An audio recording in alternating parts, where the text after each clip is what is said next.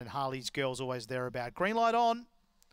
Lucky last year at Angle Park. Race number 12. Here we go. Set to race. They're away.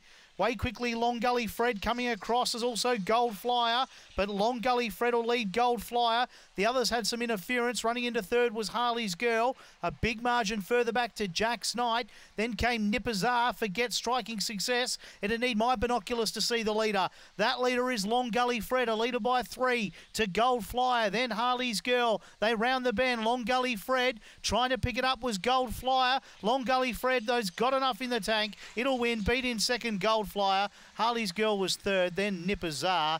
Next was Jack's Knight, and Striking Success never in the race. 29.93 the time. 1.84 here will be the first 3 past the post, and 7's run 4th. So 1.847 time 29.93.